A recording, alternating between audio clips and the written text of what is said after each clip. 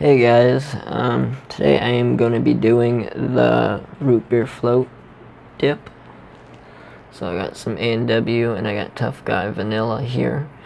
So, first off, this one's already been opened. Tough Guy's good. Let me open up this A&W.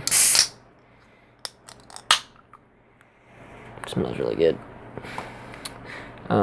I'm not too big of a fan of the vanilla flavor for Tough Guy. I like their orange flavor better, but I'm gonna grab a nice fat pinch of that.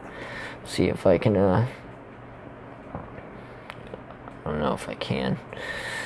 Let me see if I can get this in focus right here. I'm gonna just put some A&W on that. So this is the root beer float. Right here.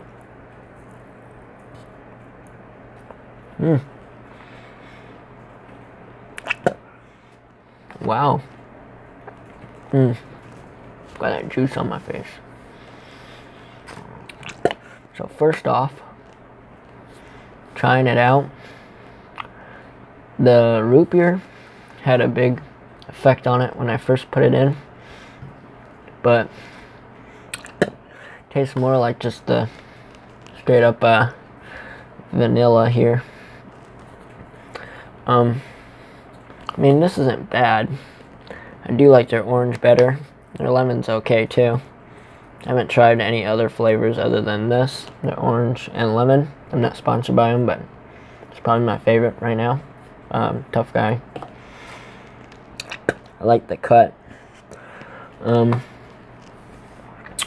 Yeah. I mean, taste okay, and thought it'd have more of a root beer float effect on it, where it tastes like you have the ice cream and the root beer mixture kind of. It did at first, but I just got the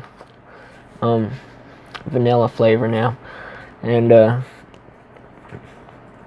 it's okay. It's not my favorite though, like I said. But packs a buzz usually.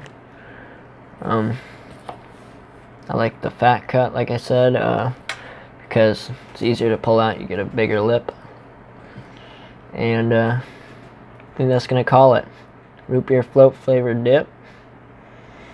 It's okay. Doesn't last long. Probably have a better chance of just drinking root beer and having this in to get the same effect. But yeah, that's gonna call it, guys, and peace out.